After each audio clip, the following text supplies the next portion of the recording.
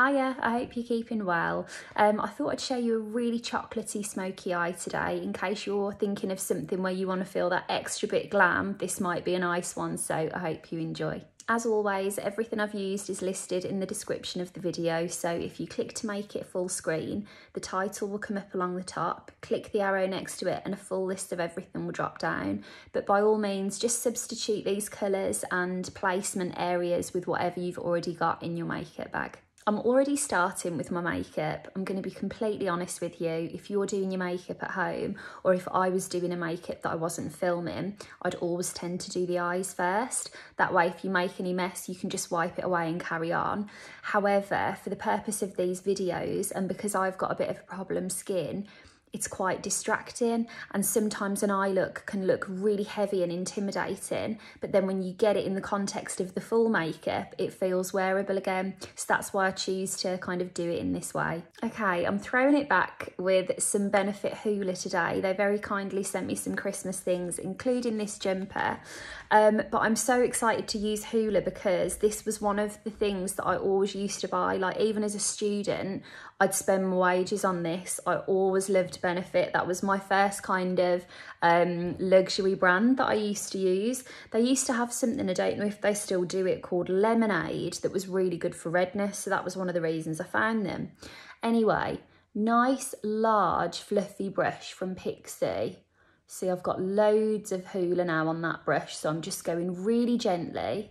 And I'm going to start by taking a wash of bronze. Do you know what? Like pretty much all over, but making sure I've got a really soft socket. And I'm not going to be afraid to go quite large with this colour because I really want the eyes to be the thing that pops in this makeup. Right, before I get too far in, I'm going to line my eyes. The easiest way to do that is to press the liner on the waterline, close your eyes and rub it back and forth. But I'm a contact lens wearer, so I can't do that because I'd get makeup all over my lenses. Okay, now I'm going to take a little bit of Swiss chocolate from MAC and start taking this kind of on the outer edge of my natural crease of my eye. I'm just leaving it like that for now. It's not perfect, but we're going to use the other brush to go in and intervene in a moment. Okay, stay with me. This looks quite bold, I hear you. I'm going to take the Hoola again and the same original brush and use a softer brown on the outskirts of that. This is going to get so confusing. I'm using a softer brown on the outskirts of the Swiss brown. Oh no, it's Swiss chocolate. It's not that confusing. Right, we're using our soft brown along here. See how that is just a bit softer already? And we want to merge the original brown, have the middle brown going back into the original brown, and we kind of want this, you know, soft, diffused, we don't know how it's happened, but it has happened situation in front of us. Now, for these really harsh lines, we're going to do two things. Oh, clean blending brush to blur these edges.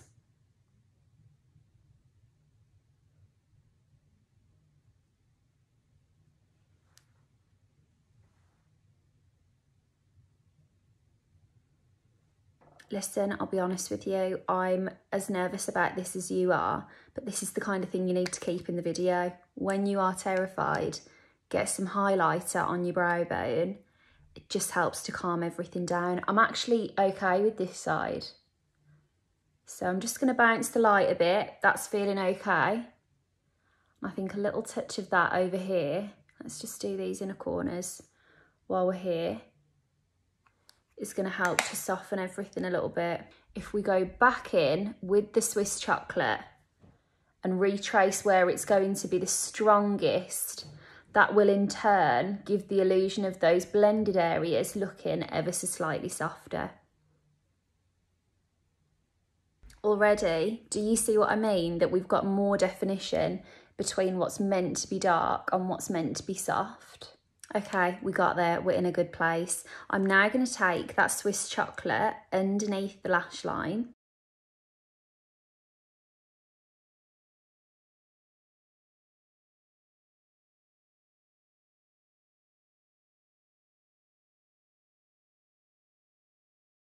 Now what I'm doing is angling this up in a way that it's going to rejoin the darker colour, and then let's make sure we've got a little bit of the Swiss chocolate joining the two, and then again we'll blend all of that out with the Hoola to make everything melt in together.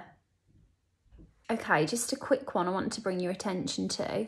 If I close my eyes, you can see there that that's entirely down to the way I've done it.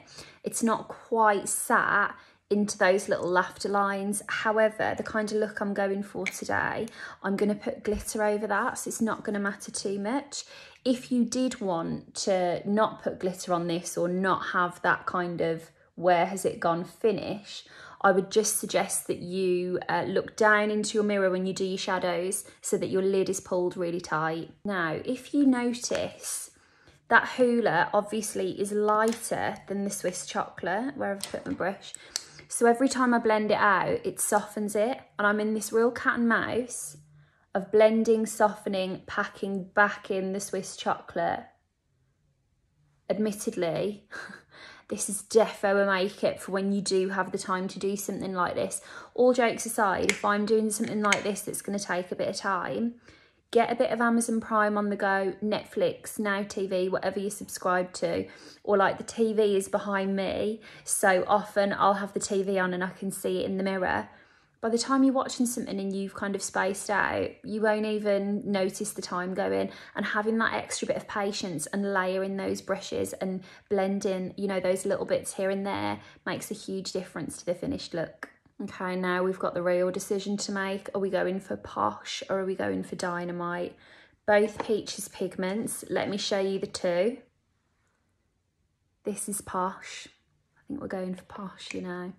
I love Dynamite, but like, what do I always do in these videos? Soft, pound coin. Oh, that is amazing though, isn't it? I'm gonna go with my gut instinct here. I'm gonna do both. That's what I'll do. So that was a good way to resolve it, wasn't it? Okay, I've got my loose pigment, a flat brush. I'm kind of picking some pigment up, putting it in the lid and pressing it onto this brush. This is a prime example of why I've completely stitched myself up here by having my makeup on first, but it's for the purpose of looking nice and put together when I put this on TikTok, let's be honest.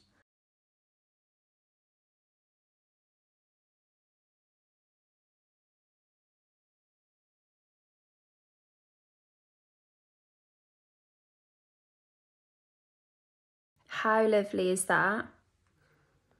Same again over here.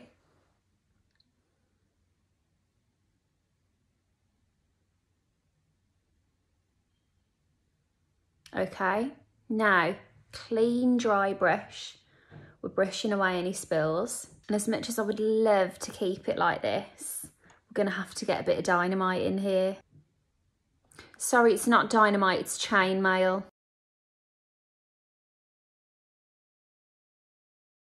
See how that just gives a little bit of extra sparkle right by the eye and makes it all look a bit more kind of multi-dimensional. It's almost like a wet look, isn't it? But it's just achieved with two different glitters. I've just taken a little what's left on the brush in those inner corners too. Okay, I think liner will really set this off, so I'm going to use the R.E.M Beauty liquid liner.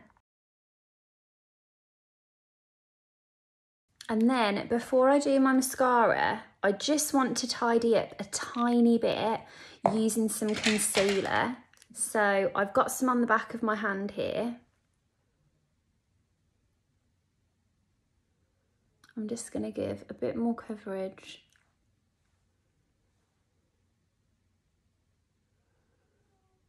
Just help to blur over any little spills. I don't know if you can hear that, but my cat is snoring. So if you're wondering what's going on, that's what's happening here. Then I'm just going to set anywhere that I've put concealer on with a little touch of powder. This is really important, in particular around the eye area, because if I didn't set this and it's so creamy, you run the risk of your mascara printing onto it.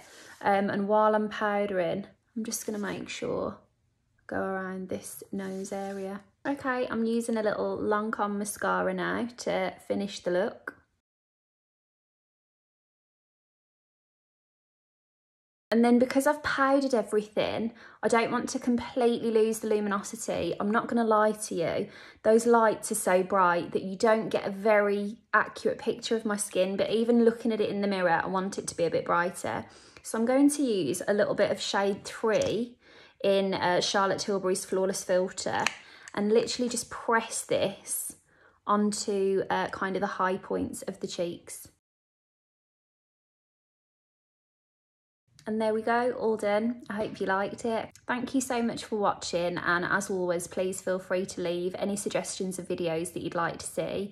I know it's not the easiest time at the moment. I mean, Christmas isn't the easiest time anyway for lots of people, never mind when we see different things every time we watch the news at the moment. So if there's anything in particular that would feel good, like I was thinking, especially in January, I feel like virus or not, January is a time when you stay in a bit more, you kind of, you know, on a bit more of a budget, you're just chilling out after December. I was thinking of getting back to the real technique focused videos, so let me know if you've got any suggestions of things you'd like to see in particular, and I'll be talking to you very soon. Take care.